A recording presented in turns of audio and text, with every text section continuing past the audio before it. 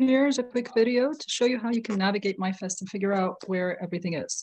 So as soon as you register, you will get a short link to a Google Doc for either June, July, August, or for all three of them, depending on what you registered for. And in that document, you'll find the following ways. So first of all, MyFest, you register for the buffet. You pick and choose what you're interested in at a time that's convenient for you. And then you have to register for the particular events you're interested in joining, right? So there are two ways to access the Zoom links. One of them is by adding this calendar to your calendar. And then what it's going to look like is that when you open your calendar, you're going to be able to see the MyFest events next to your own calendar.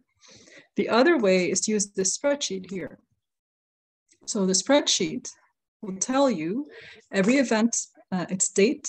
So this is a name of an event, for example. If you click here, you'll go to the web page that explains what's going on in the event, if that's what you want to find out more about, right? So this is the community building events, and then it tells you more about what to expect and actually everything else in that track, because it's not an individual event, but some events are going to be just a one-off workshop, more about what it is, who's leading it, which theme or track, if it's a workshop or what the date, how long it is it an hour or more than an hour?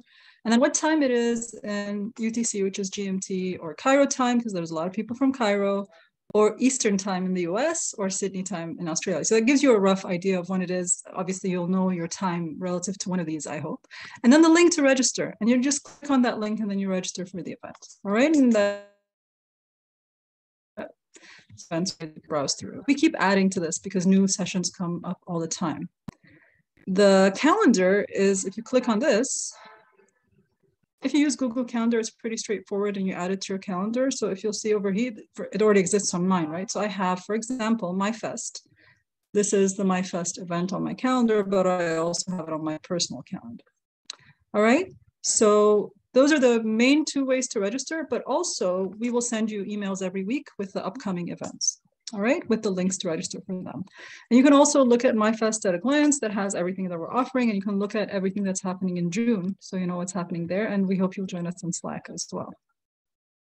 All right, see you in MyFest.